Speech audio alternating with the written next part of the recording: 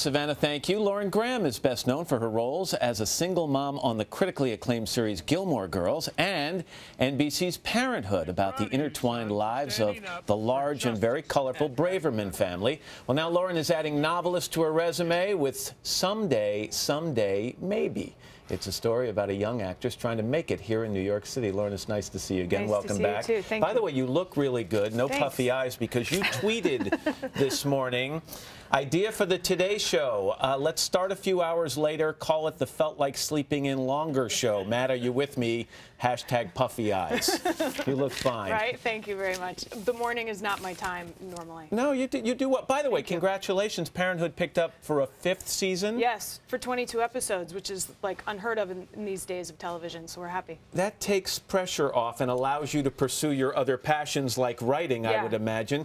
Both are about bringing characters to life and telling stories. How do you compare the two pursuits? They were quite similar in a way, except that I wanted something that was mine to control, I guess, this started as a project for myself, and then which was easy, and I wrote the first 100 pages in a snap, and then I sold it, and it became a thing with a deadline. It was much harder to finish. And in the acknowledgments of the book, you write this: "Thank you, Diane Keaton, for responding to some long, boring story I was probably telling you with 'You should write a book' instead of 'You should really save this for your therapist.' The inspiration meant the world to me." Just explain that. I did a movie with Diane, and literally I don't remember what the story was, but she was the first person to say to me, for whatever reason, "You should write a book," and it put it in my mind in a way that made it a possibility. And Franny Banks, who is the main character in this book, is young. She's moved to New York with a timetable to be successful in acting.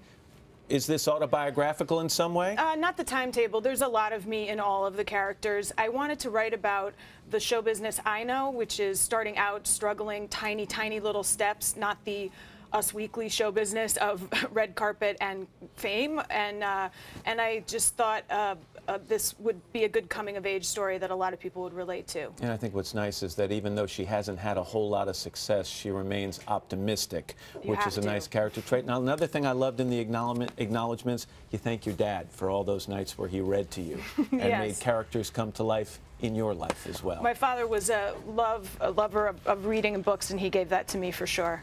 Good luck with the book. Thank Good luck you so with much. Parenthood. Lauren, it's always nice to see you. Nice to see you, too. We're back after your local news.